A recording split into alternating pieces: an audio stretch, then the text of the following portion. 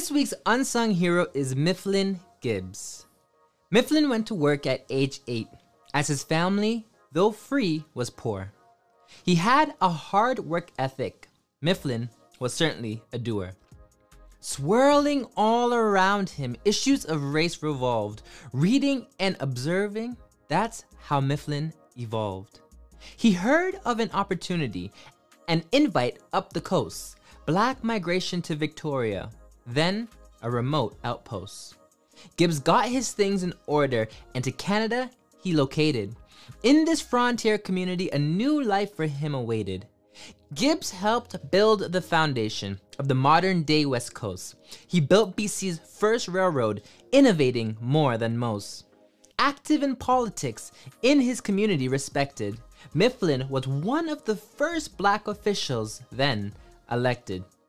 But what Gibbs is most renowned for, where his legacy was coined, was negotiating terms for BC and Canada to join. When Canada wasn't formed yet into one connected nation, Mifflin made his mark as a father of Confederation. In the 19th century, the governor of Vancouver Island encouraged people to settle there. Mifflin moved to Canada from California alongside several hundred other black people. He became successful in the real estate business. He was also active in politics and encouraged the black community to vote. In 1866, Mifflin became the first black person elected to public office in British Columbia. Though Mifflin Gibbs died a wealthy and influential person, even in the Jim Crow era, he did little to preserve or publicize his achievements. Even his autobiography, while reliable, leaves a large part of his life unaccounted for. Though he lived in British Columbia for a little more than a decade, he managed to leave a significant impression.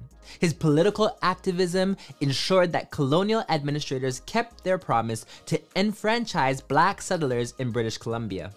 By organizing a coalition of black voters and later gaining a seat in Victoria City Council, he helped give his community a voice in local government and access to important power structures.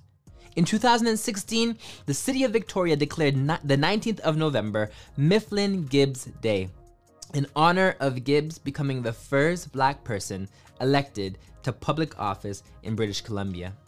In 2017, Gibbs was recognized as a person of national historic significance by Parks Canada and honored with a bronze plaque. So, there you have it, this week's unsung hero, Mifflin Gibbs.